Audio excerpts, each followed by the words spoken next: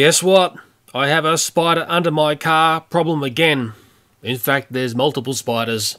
This spider problem is presenting like the dreaded redback spider because of the way the spider web is under the car. These spiders are being reclusive in areas under the car, and this type of spider problem can be very difficult and frustrating to fix. To solve this problem, I need to carefully study the spider infestation and wonder if these spiders are playing mind games with me. Okay, let's do it. And let's not forget that stupid warning. Warning. The warning on this video has been removed, and this video is highly educational. Yes, I've got a spider problem, and, well, put it this way, they lived a life of luxury underneath my Mercedes Benz that I'll be selling very soon. This is about the fourth time the redbacks have decided to set up home base around the Merc, and the problem area is down under there. This is a bit of a tricky one. I've marked out in the ground roughly where the spider sets up its drop down lines. I tend to lose them every day. Either something comes through here, it might be the cat, but the lines tend to get broken, but the spider is living somewhere up there. Very dodgy camera move, that one, wasn't it? That's looking at the rear of the rear wheel, and if I go across like this, I believe that plastic covered member there of the suspension is where the spider is residing. In particular this end here, but I might be totally wrong. There's a shock absorber there and the rear suspension spring, and if I pull focus close to the camera, we should be able to see some of the redback spider's web traversing across frame there. I'm just noticing that's the sort of thing the spider would have captured if that critter was here, let's say at night time, and the drop down lines were set. So that's how the trap works, and well, the spider's missed out on this one, but the spider knows that critters like this are getting about. To try and find out what's going on under here, I set up one of those wonderful Arlo cameras. They're really a security system, but I use them for other things. It's fantastic for seeing things at night, but to see this activity I need to press record. It needs to be plugged into the mains. It is a wireless feed camera. Last night I missed it because the spider did its work around midnight. I'd fallen asleep, and by the time I looked back on my camera about 1:30 in the morning, all the webs were set, and basically unless something's caught in the web, you won't see the spider again. I'm hoping tonight I'll be able to get the action.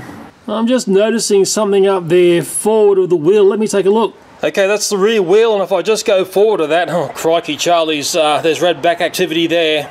It seems like another redback is set up here, definitely redback spider web, and I bring the camera down nice and slowly.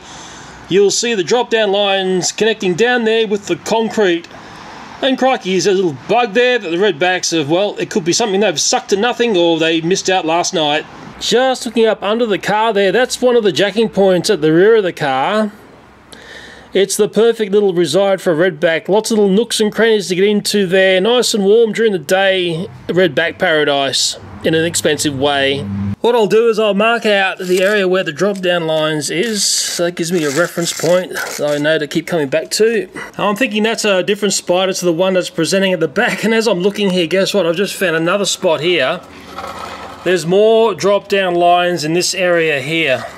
I'm just trying to focus on them there, and I'll ramp up to the car, so this could be yet another spider under this car. And just tracking along here, this is about midway along the car between the front and the rear door. Yes, that's definitely another redback spider nest. Lovely. That's the view looking back towards the rear wheel and the other nests. Yes, there's redback spider web everywhere. And with this third area, like the other areas, I'm going to mark out where the drop down lines are, because this helps me when I want to set up a camera and I know where the action is going to happen, I hope. And the thing that's very important to do is to clear out all this web, get the spiders working again to set up all their drop down lines and riffraff. The problem for me is, how am I going to deal with this? This is, to me, feeling like it needs a big chemical solution, like the whole car needs to be dipped in Spidey spray. And I'm up the back of the car, and I'm just getting rid of some of that web there. Again, I'm trying to get the spider to do as much work as possible if it comes out again, and I think it will. I'm actually thinking of putting a little bit of sugar down in the area where the spider's been setting up its drop down lines, just to entice some ants here. Just to get my head around what's going on along the side of the car here of those other web areas, I do have in my hot hand another Arlo camera. Like the back camera, I've just used some electrical tape and some blue tack, and I need to get it up off the deck because the power cable on these goes downwards, and I will just set it up in that direction. It's got a nice wide angle, like really wide from these cameras, and hopefully I'll be able to get both that position there and also that position up there. This will be camera 4 of my system, and I'll just turn it on there. And to get the live preview updated, I'll just press that there. It should be connecting. I hope it's going to work for me. Okay, there is a view that it's seeing under the car. And then what I can do, and I've got the audio turned down to get a massive sort of audio loop, is I can adjust it to get everything that I want. I'm happy with that position there, and I've set some blue tack on the ground to stop it from moving around. I've just moved that camera around this way a bit. I think those two spiders there are fairly small redbacks. The one that I'm really interested in capturing what's going on here is the redback spider that's working this area here. I believe that is a much larger spider. This is a live preview that I'm seeing through my phone. The area that I'm really interested in is this member here and that area around there. I believe the spider is residing around there. But the other area that I'm really curious about is the zone down here, and I can zoom in on this. When I'm recording this, I can have a very nice close look at what's going on here, and that's where the drop down lines will be set. But that is the frame that I've set up for this camera 3. I love this system. We've had a rat problem. I've got a camera set up on a rat cage there. I've got a third one to catch, being very menacing to catch. That's that frame there of camera 3 we've just spoken about, and of course there's camera 4 looking along the side of the car. So now it's about me being awake at the right time to press the record button to hopefully capture these spiders setting up their webby traps underneath my lovely car. Okie dokie, it's the next day. There is a confirmation of 3 redback spiders actively working on my car here. And yes, well last night was sort of successful and unsuccessful. I am going to come in and deal with the smallest spider, which is residing here in this video. I think we'll have to split the video because I need to understand more about this spider here. I know exactly where it's living, but I want to get better video of it setting up its web, and also want to get better video of the spider, which I believe is the biggest one, setting up its web underneath there. This is the area at the rear of the car. There's not much room to work here.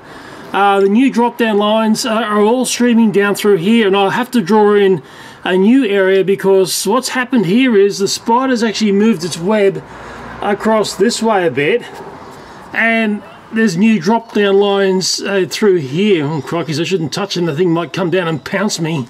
So the markings actually come right out to here. It's almost that cement line there is part of it, and across through there now. I did put the sugar down in this area here.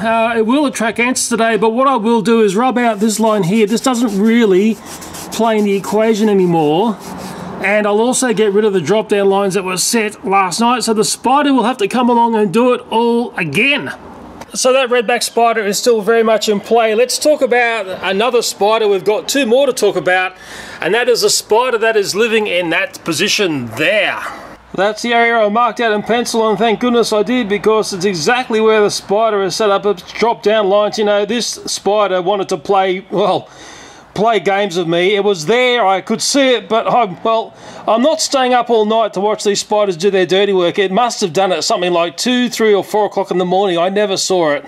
This spider, and it's not a small one, resides in the jacking point of the car. It's right in the middle of the screen there.